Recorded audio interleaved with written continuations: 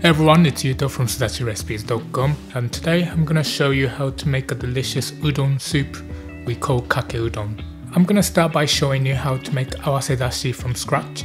It's super easy, but it takes about 45 minutes. I recommend homemade the most, but if you wanna learn some shortcuts, keep watching because I'm gonna show you later.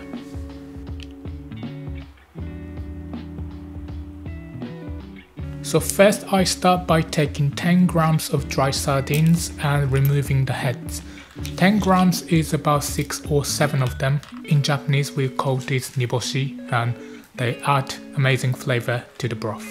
It's an optional ingredient, but I highly recommend it. The next step is to take a pot and pour in 1 litre of cold water. That's approximately 4 US cups. Then we add 10 grams of dry kombu and the dried sardines. Simply leave that to soak at room temperature for 30 minutes. Okay, 30 minutes have passed. Now we're gonna move this pan over to the stove.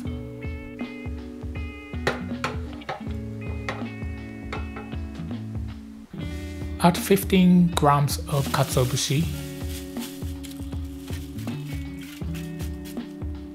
and then turn on the heat.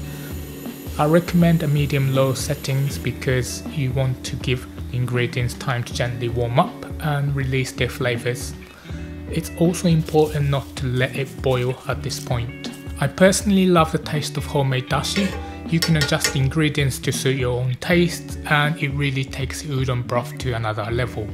However, if you want to save time, I'm gonna show you a shortcut. In Japan we have these tea bag style dashi bags. You simply add them to hot water and boil them for 3 to 5 minutes. Okay, when your dashi starts to show small bubbles around the edges, that means it's close to boiling. You want to turn off the heat at this point. Now take a heat-proof bowl, place a sieve inside and line it with kitchen paper.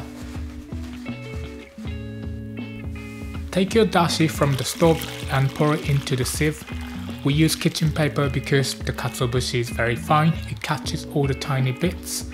Using this method is gonna give you a beautiful clear dashi broth.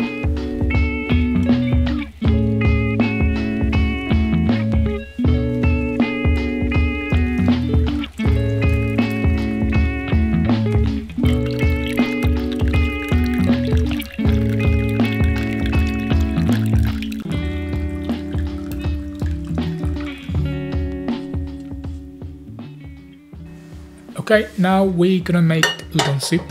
Pour your dashi back into the pan.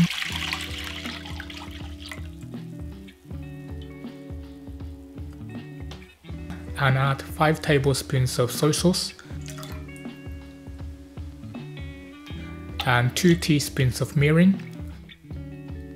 This time we're gonna heat it on a high setting to quickly bring it to a boil.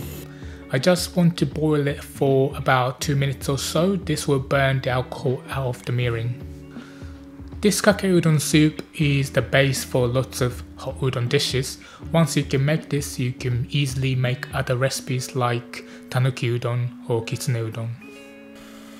Once it's been boiling for 2 minutes, turn off the heat and add half teaspoon of salt and mix it around. This is just a small amount to enhance the flavour of the soy sauce and dashi. Now before we dish up, I want to teach you about one more special ingredient that you can use as a shortcut for Kake Udon. This is tsuyu sauce, and it's basically a concentrated noodle dipping sauce made with dashi, soy sauce and mirin. The ratios are different depending on the brand, so check the label for the word kake. For example, the Yamasa tsuyu I have here says 1 part tsuyu and 5 to 6 parts water. So for one portion I would mix about 2 tablespoons or 30 milliliters of tsuyu.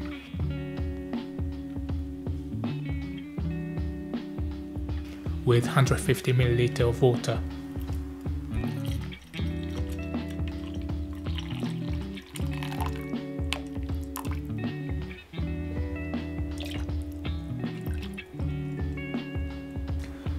Anyway, let's dish up.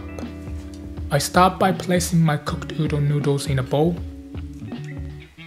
Then I add a couple of ladles of my homemade soup broth.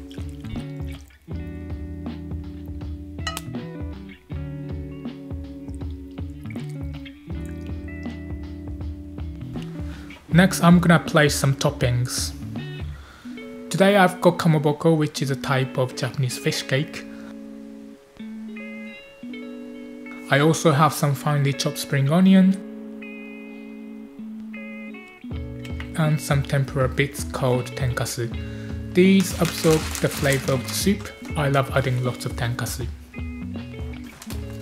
Finally, I add a sprinkle of shichimi chili. This is a Japanese spice that adds a nice amount of heat and flavour. Whether you make it from scratch or use a shortcut, I hope you enjoy making this delicious kake udon. Thanks so much for watching. If you enjoyed this video, you should check out my other noodle recipes. Make sure to subscribe if you love Japanese cooking. Hope to see you again next time. Have a great day.